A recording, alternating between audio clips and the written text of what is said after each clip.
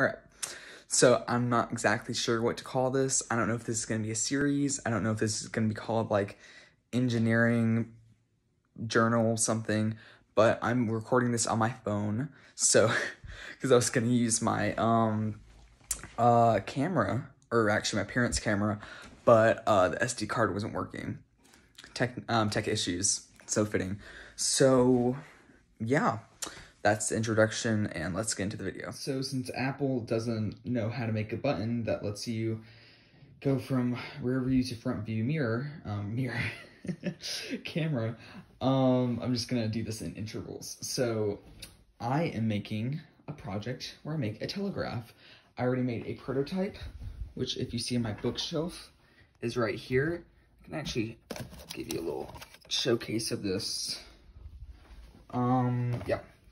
So it's the other way around.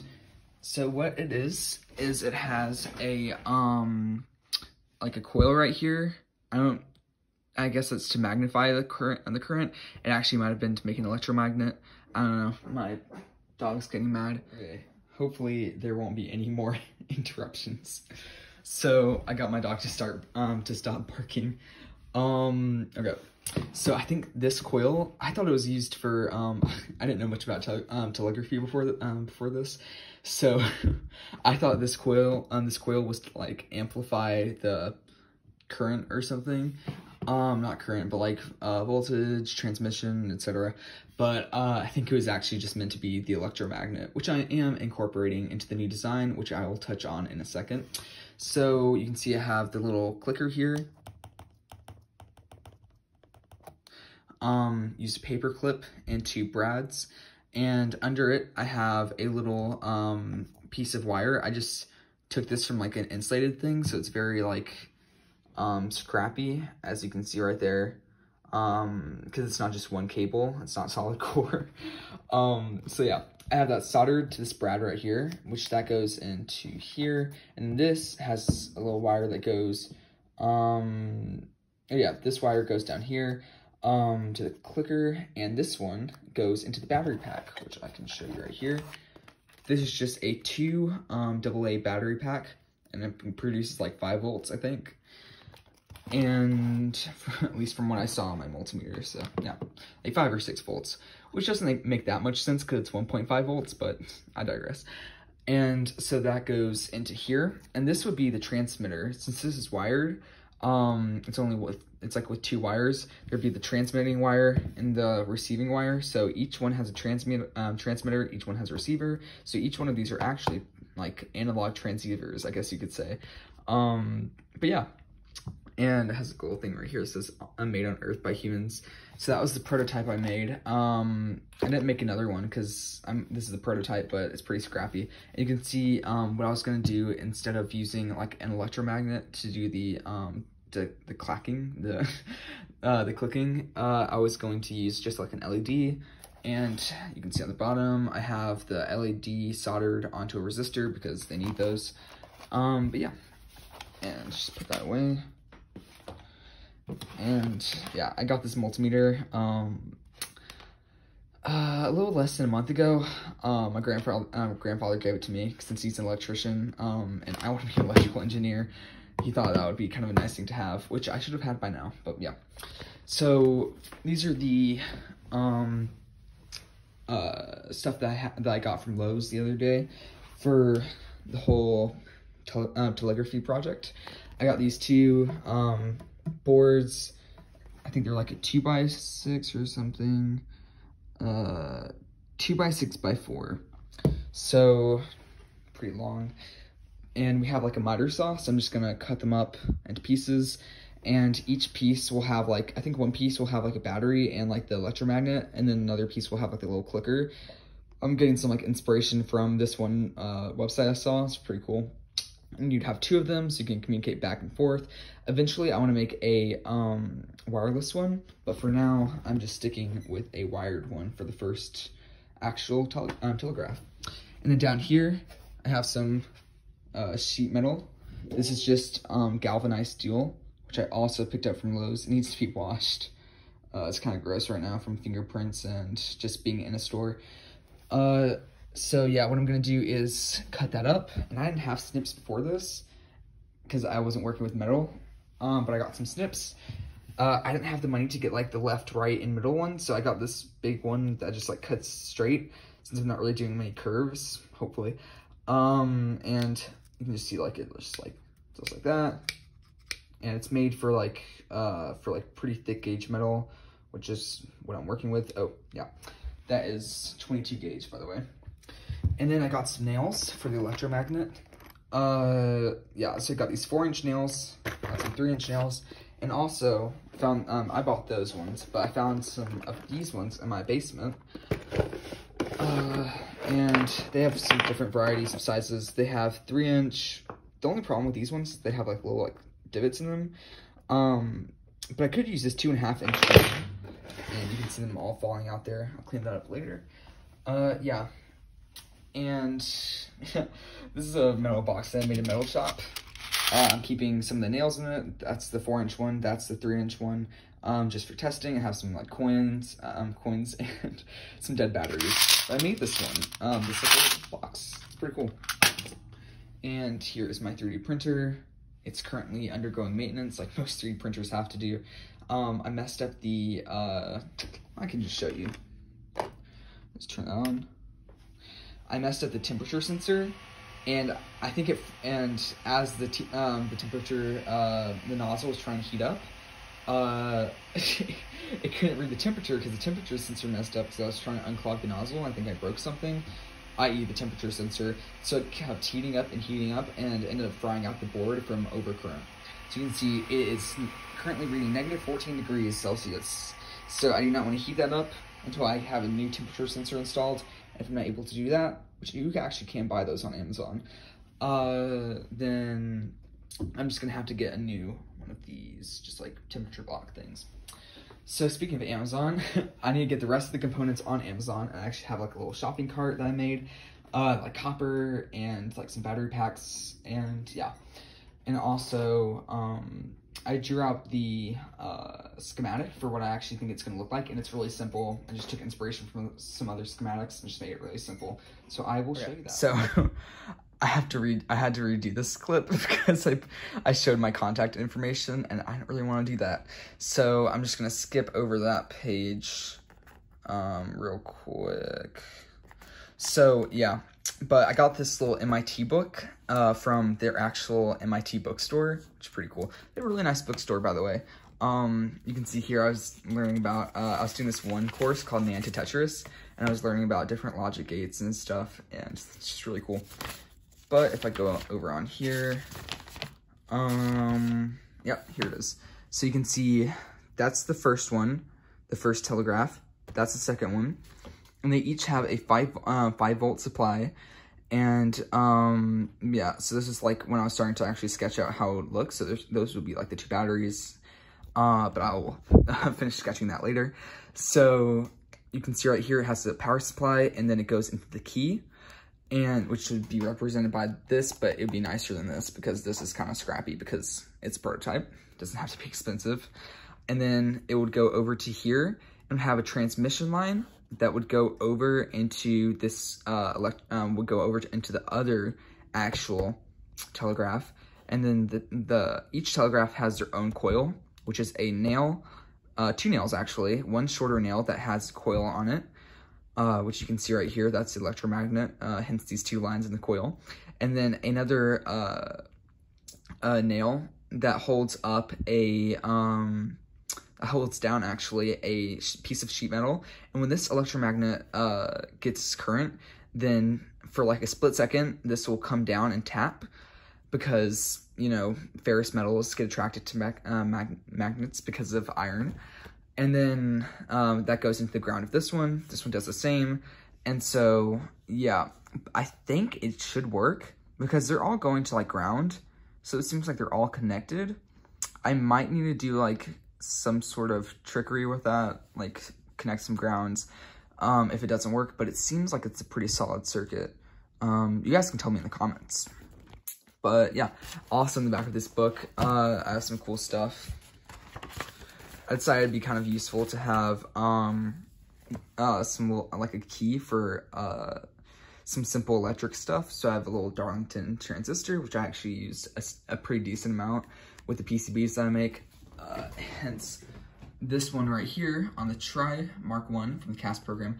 I am the founder of the CAST program. If you haven't checked the CAST program out on Instagram, you should definitely do that. There's a Darlington transistor right there that actually controls the CO2 channel. The Try Mark 1 has been retired due to how crappy I made it. Like, look at this, and look at this. Like those resistors and the SD card holder. So I'm redoing it. I'm actually making the Try Mark 2. It's gonna be a lot better, hopefully. You got like things like AC voltage, you can see like the sine wave, DC voltage, which I actually used in the Telegraph circuit. Control voltage source, which is like, I think that's a little bit less used, that symbol. Same with control current source. I might be wrong. Single cell battery, interrupter, which I was actually using that in another circuit that I was making. Simple stuff like diodes, capacitors, inductors, resistors, other stuff like P-channel JFETs, laser diodes, which are pretty cool, and a Schottky diode. And I've actually used Schottky diodes before. Actually, I think I used a Schottky diode in that circuit. I think it's on the back. No, that's in another part. But I digress. Also, I decided to write down the truth tables for some of the things I was working with. So you got stuff like an and, or, exclusive or, not, multiplexer, an abbreviated multiplexer, an and multiplexer or, which is a programmable circuit, a demultiplexer, a multiplexer four-way, which is just like crazy circuit stuff. I think that's actually might be the abbreviated version. I'm not exactly sure. But yeah, that's what I have in the journal. Okay, I thought this would be cool to mention. That's my name, hence my channel. But I thought this would be cool to mention. For school, I am in an elective class called Material Design and Engineering Tech, or MDET.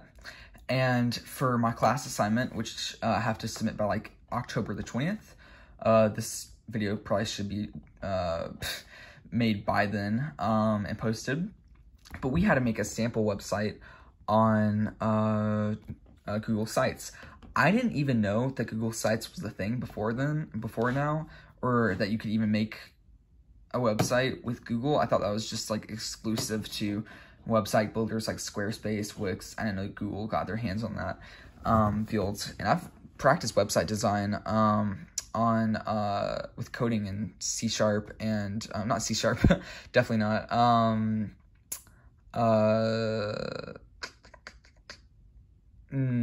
Oh my gosh, I'm lost for words. Wait just a second, I'm gonna come back. I didn't mean to say C#. So C#, HTML, not in that order. I actually learned HTML first, then I touched a little bit on C#, and I haven't even touched JavaScript. I really need to get on that, but school has been in the way. So, this is what I've been doing with my website, and you can see CAST program stuff right there. I can actually go ahead and present it. This is a preview of what it actually would look like. So engineering, you have to put engineering design journal on it. And then I put my name, John Owens, and you can press this. So I'm a student at Northern Burlington High School and a freshman in the 2021 to 2022 Material Design and Engineering Technology class. I'm very driven as a hobbyist, engineer, creator, student, and amateur rocketeer. I'm experienced in 3D modeling with Fusion 360, and I enjoy learning subjects such as physics, engineering, and math, among others. That's a picture of my face. And you can see I did like a little about page on culture, aeronautical space systems, CAST program. Had some little headers, and this is actually pretty cool. I put my design process for this nose cone that I built.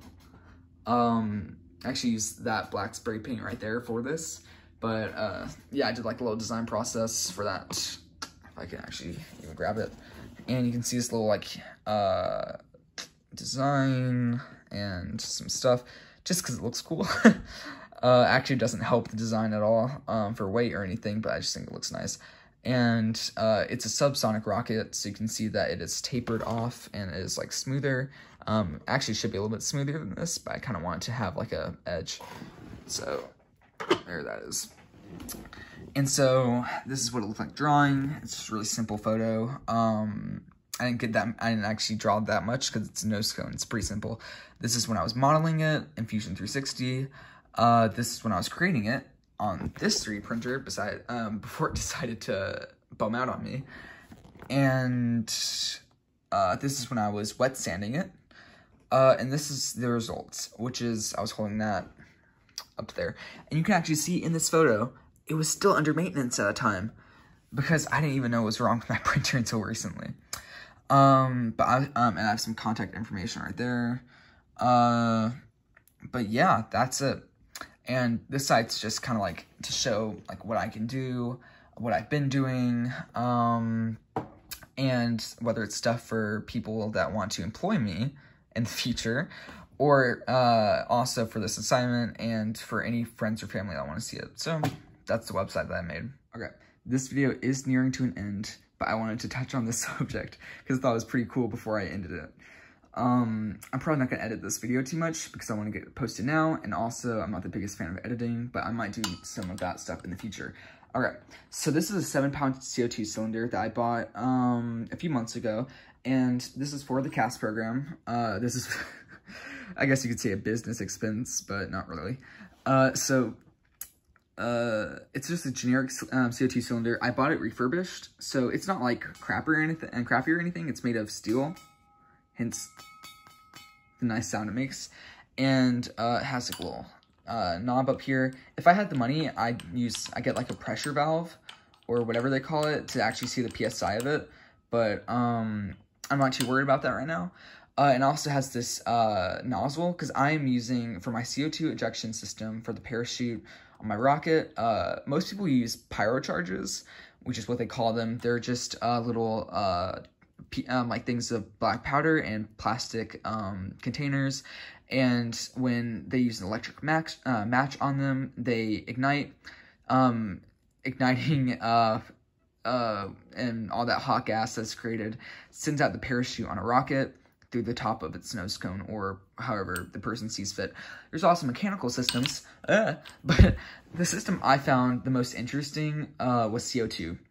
One, because of its reusability, and two, because it seems like a challenge. While mechanical ejection systems on small model rockets like I'm doing, like a meter-long model rocket, is not a bad idea. It's actually a really good idea, and comes with some neat design challenges. I thought that CO2, working with an actual substance, would be really interesting. It costs more because I'm not using servos, but I think this is a lot cooler. So so I'm using reusable CO2 cylinders, and people have done this before, but I haven't seen one person use reusable CO2 cylinders, and I didn't even know reusable CO2 cylinders existed until I looked them up. And you can get reusable CO2 cylinders. These are used for airsoft, and I had to like look at the design of airsoft guns just to make like a thing for them, and I made like a 3D model and everything. And maybe I'll show that later. But actually, I can't show you this right now. This is pretty cool because if I take the nose cone off, this right here is actually the piston. It's really long, I know.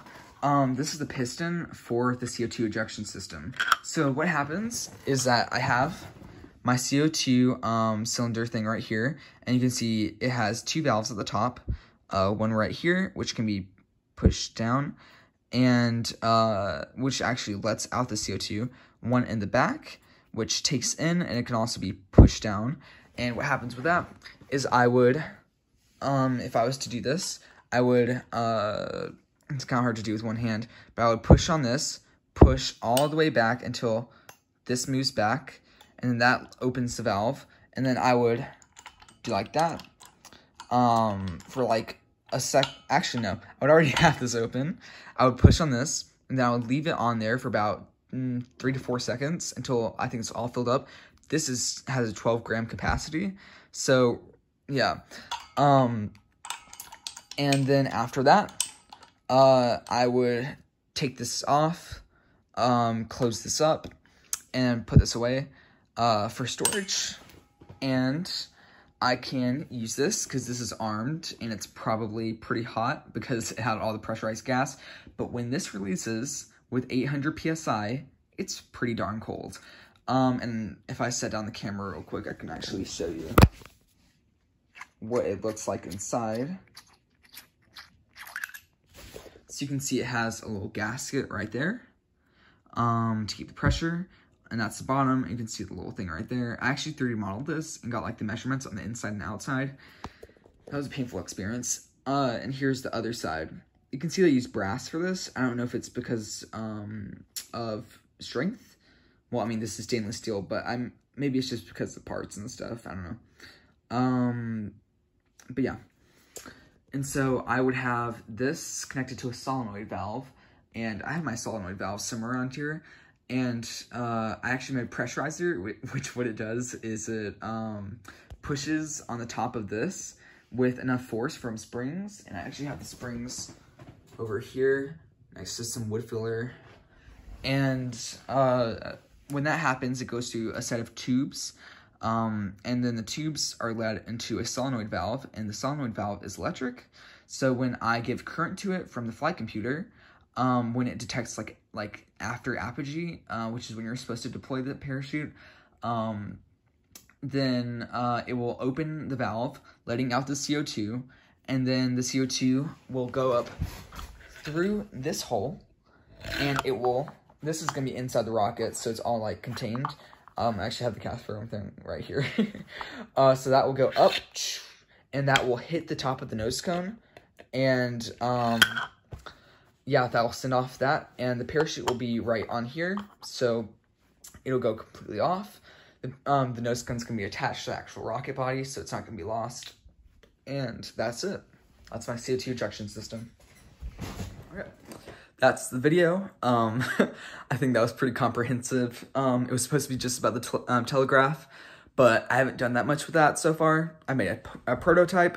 I've drawn it out halfway. I've drawn the circuit, not the actual design, which I need to do. And then also, I got the components besides the stuff I need to get on Amazon. But not everybody has copper coil laying around in their house. Besides electrical engineers, which I should have that, and I am so embarrassed, but I'm just kidding. So, got background noise. So I will see you in the next video, and hopefully by then I'll have some more updates on the Telegraph situation. And, hope you enjoyed this first video. See ya.